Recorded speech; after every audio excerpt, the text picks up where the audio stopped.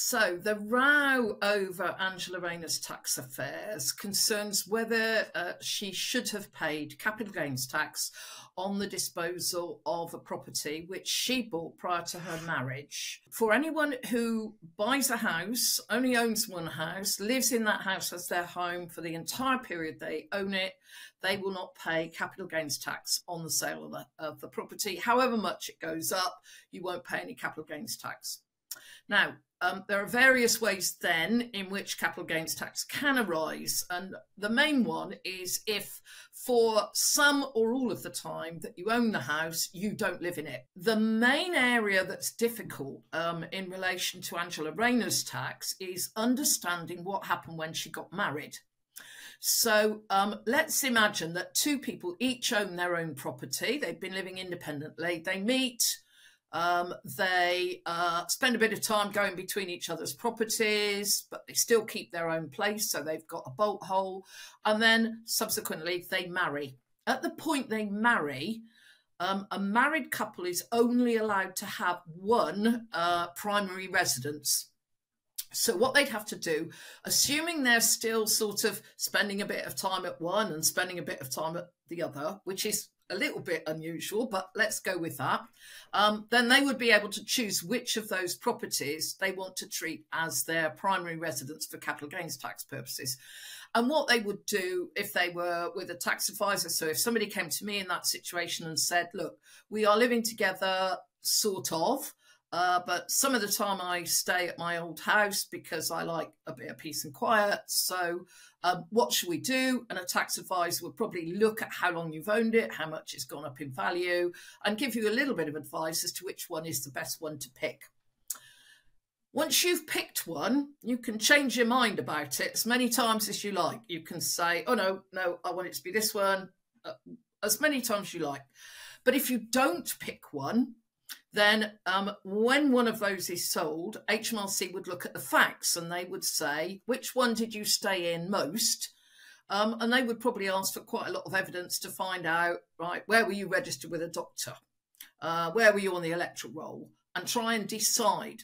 But it's still the case, and this is the bit that we'll never know unless Miss Rayner actually comes out and says so. We'll never know which property she and her husband nominated as their main residence.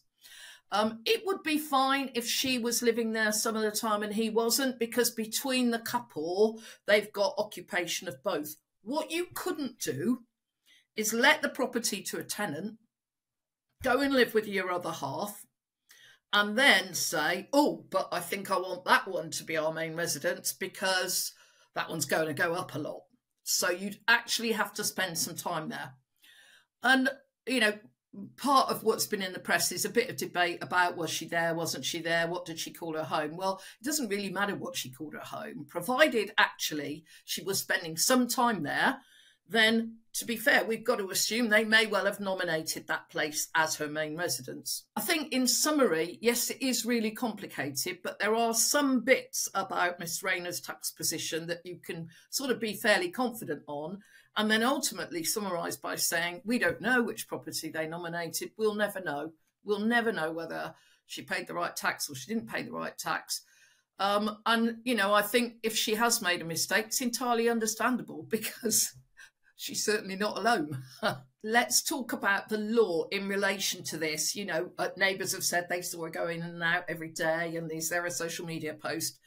Provided she spent some time at her previous house, then both of those are a residence for the couple, and the couple can still elect. She doesn't need to live there full time, and actually her claim that it was her home is a little bit beside the point, because both of them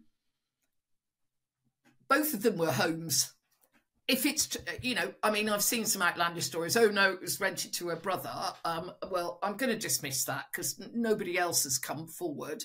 And actually, if I rented my house to my brother, I still might go and kip over a few times when I'd fallen out with the other half, or rather than kicking the cat, I'll go and stay somewhere else for a bit.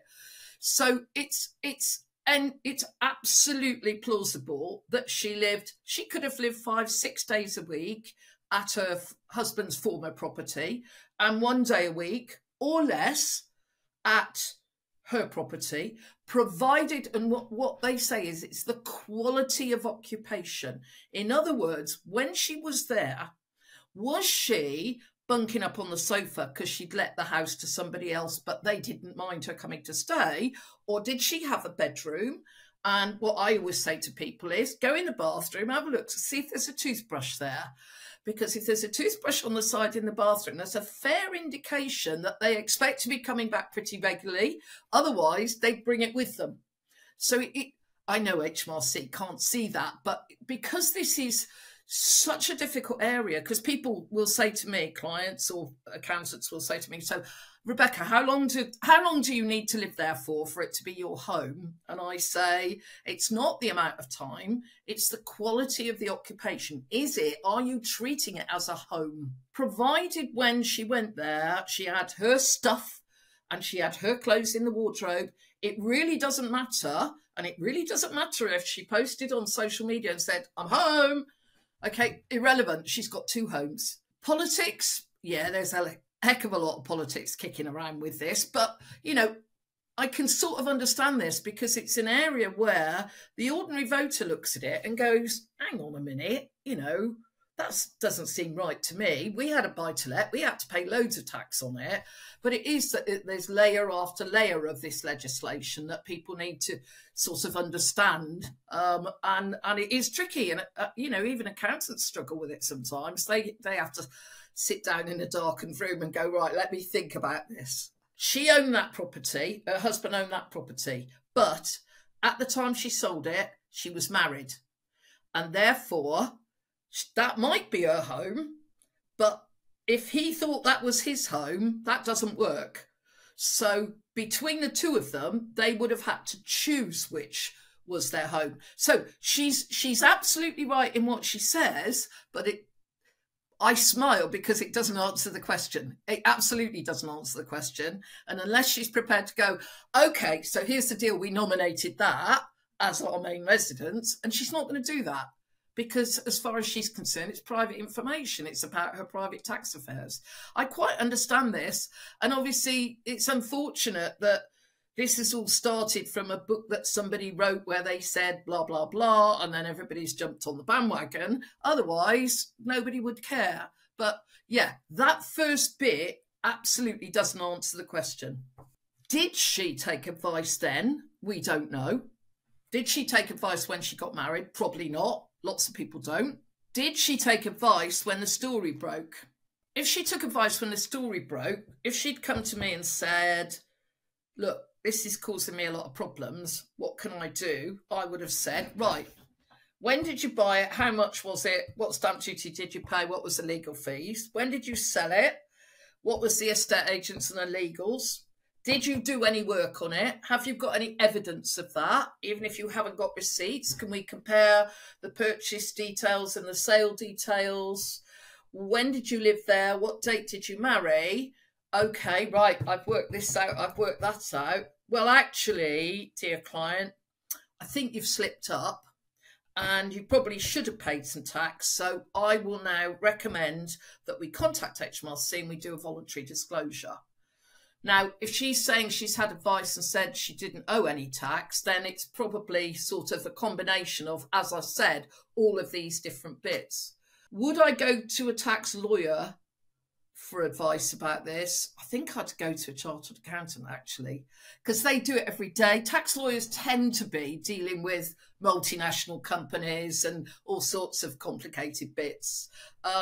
And accountants are advising people about this every day and tend to be pretty switched on and know which questions to ask. So I've got a feeling we won't see her legal advice. We're never going to know, and just leave her alone. Do you know what this has served, though? It's a really, really good illustration of how flaming complicated our tax system is.